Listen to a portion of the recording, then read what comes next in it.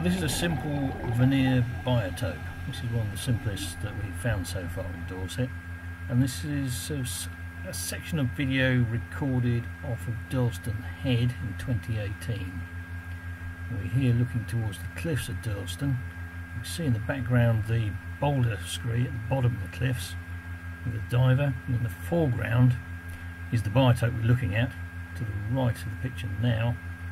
And that is basically sand over a bedrock base. Now, a veneer biotope is basically defined by a mobile layer of sediment over bedrock, and that mobile layer limits what can grow underneath.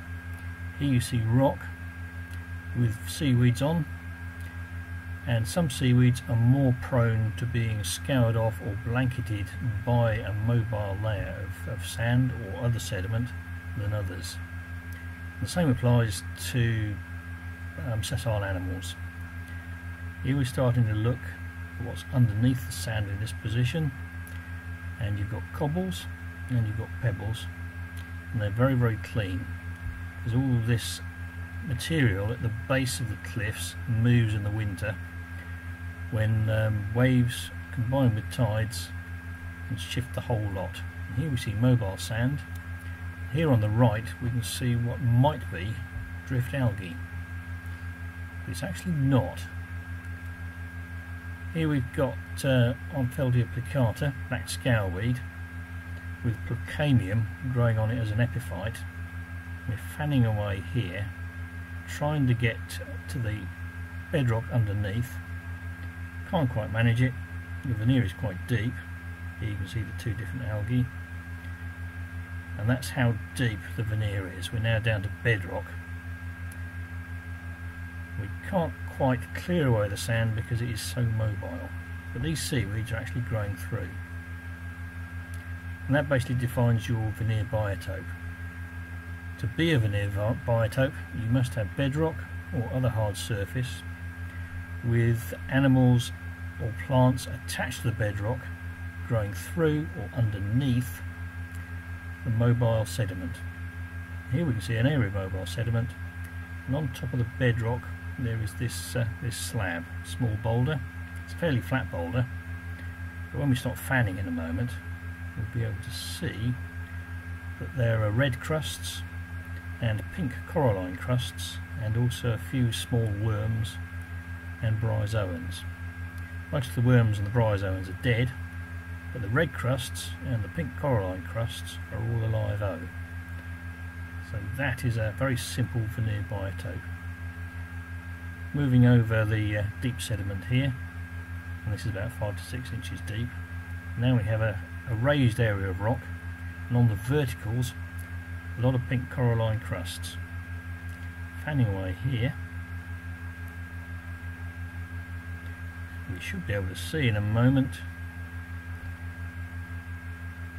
that the pink coralline crusts are present underneath quite a deep layer of sand.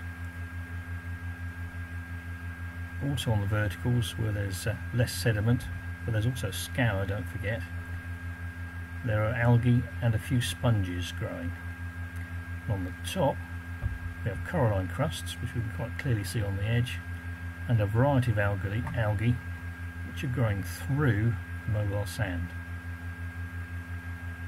This is why we call this a simple veneer biotope, because there are not many species here.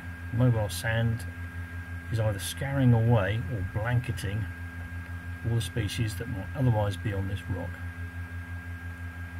Now, blanketing is the other way a veneer acts on the species which are attached to the rock. It basically either removes light for photosynthesis, or it removes access to clean water for respiration or for feeding.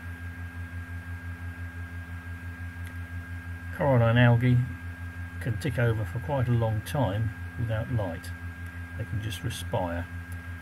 They're actually quite good at storing photosynthate for energy for respiration, and they also can tick over at a very low level of activity whilst they're in the dark.